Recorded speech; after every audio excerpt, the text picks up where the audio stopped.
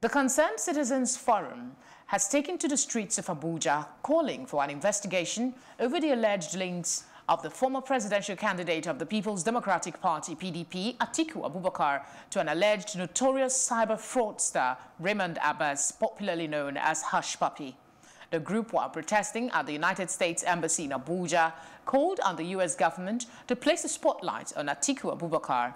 Senator Dino Melaye, close associate to Atiku Abubakar, Timmy Frank, and some PDP chieftains seen at various fora with Hushpuppi. The group, in a petition signed by its representative, Adamu Kabir, wants a thorough probe of all political allies of the cyber kingpin, calling on the Federal Bureau of Investigation to help recover looted assets.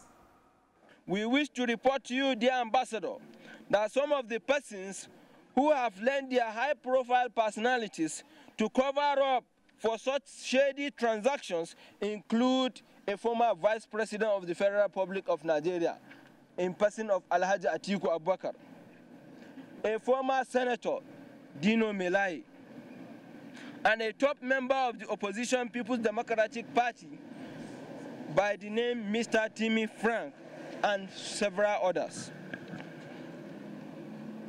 Video clips of their association with Mr. Hushpuppi have been posted and reposted on major internet outlets like Facebook, internet, and YouTube for all to see.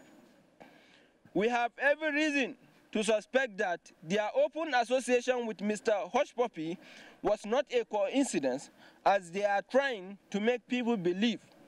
We call on the U.S. government to, in the bid to help fight cyber crime, money laundering, and possible terrorist financing, to draw the attention of the Director of the Federal Bureau of Investigation, Mr. Christopher A. Wray, and the Secretary General of Interpol, Mr. George Stock, to these facts.